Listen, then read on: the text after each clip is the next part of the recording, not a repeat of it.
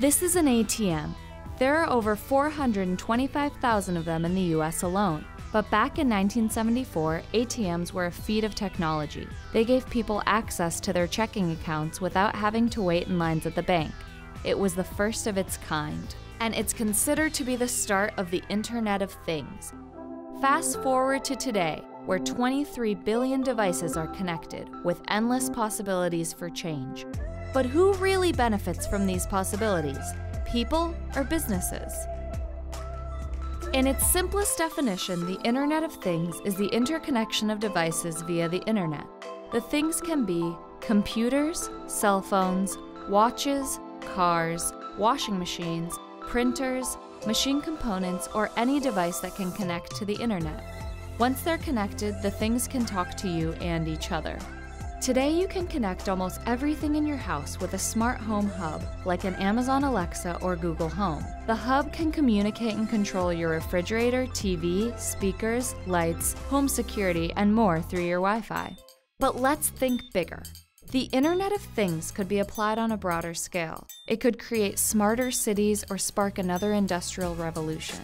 Sensors and devices could be used to send real-time data to city officials for analysis, allowing for more productive uses of city resources and funds to lower pollution rates or monitor the distribution of water, or simpler things like helping drivers find parking and optimizing public transportation. The same principles can be used to streamline manufacturing. Connected machines can automate the assembly process and optimize the supply chain. According to Cisco, the Internet of Things has the potential to grow corporate profits by 21% in 2022. Sensors in consumer products collect and send data back to corporations to analyze trends and usage patterns. The empirical data allows companies to lower expenses and improve the efficiency of their products. Eventually, the data can lead to finding new business opportunities and, in turn, new revenue streams. It's been predicted that by 2020, 100 billion devices will be connected to the Internet of Things. So with all these devices sharing information, how will people benefit? Smart homes will streamline day-to-day life. Increased access to patient information could help doctors improve the patient experience and reduce errors. Smart cities could improve urban living. The information that these things share helps companies fine-tune products for their consumers. But are they improving people's lives or empowering consumerism?